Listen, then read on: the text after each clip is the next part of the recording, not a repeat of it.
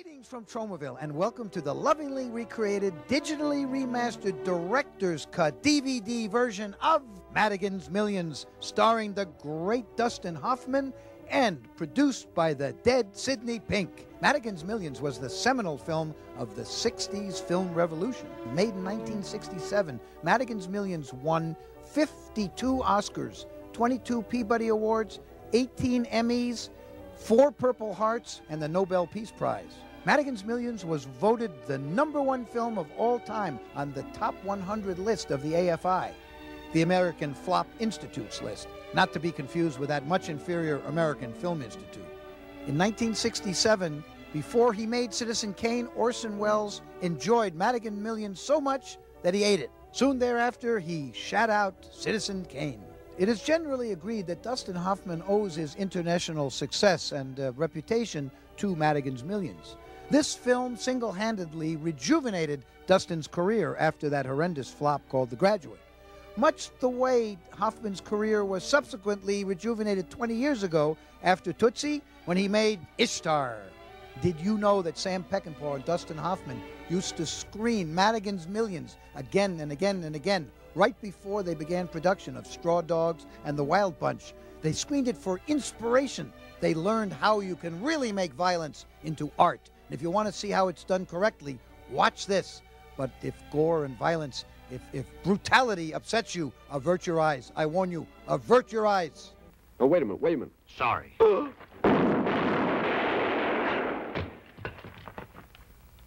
You're a lousy shot, G-Man. No, I don't want to watch that shitty movie again. No, please. Whoa.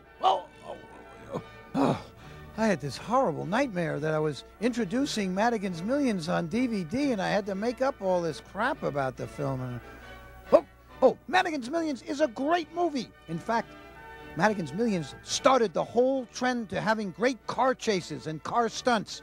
Bullet was all because of Madigan's Millions. Steve McQueen. Check this out.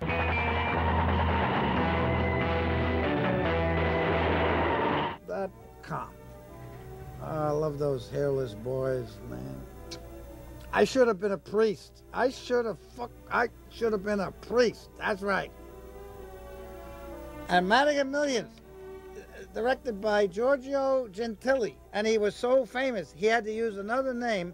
If you look at this, it's Stanley Prager, because the mobs at the Cannes Film Festival, there were so many people.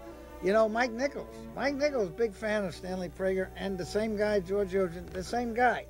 They went on to make Saturday Night Fever. If you look at the scene with John Travolta doing like this Saturday night, watch this from this. You're going to see this from the Madigan's Millions. Watch it, because you can see some really good dancing.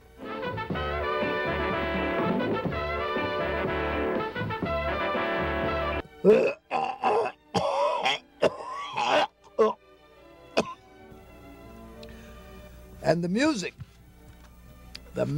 of Madigan's Millions was a huge influence on all the films that followed. In fact, he's a household word today. G. Gregory Segura. He's famous. Everybody knows him. And in fact, listen to some of this. Just close your eyes and listen.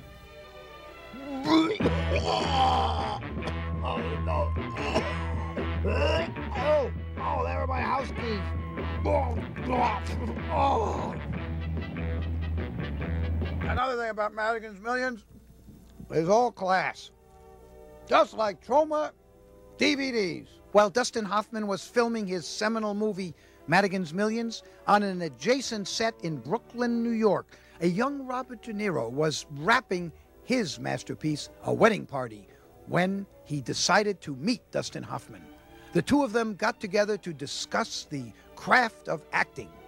And thanks to the presence of a young Lloyd Kaufman who happened to be nearby looking for male hookers, this footage has been preserved. Watch this incredible footage from 1969. What are your opinions on love? Oh, wait a minute. What are your opinions on love? I don't want to hurt you. What are your opinions on love?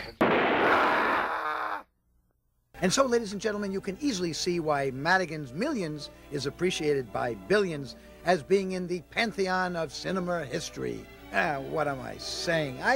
I've been living a lie. I can't go on with this. I don't care what you say, Michael Hers. I'm not going to lie to these people. I've never seen Madigan's Millions. We just downloaded it off the internet. It's so I didn't serve in Vietnam, and I wasn't in the National Guard. I didn't throw away my Purple Hearts. I ate them. I don't know anything. I'm gonna kill myself. My life sucks. I hate myself. I hate my. Wait a minute. That's John Kerry and George Bush. I'm not John Kerry and George Bush. I'm Lloyd Kaufman, and I've got Madigan's Millions, and we can watch it on DVD. So let's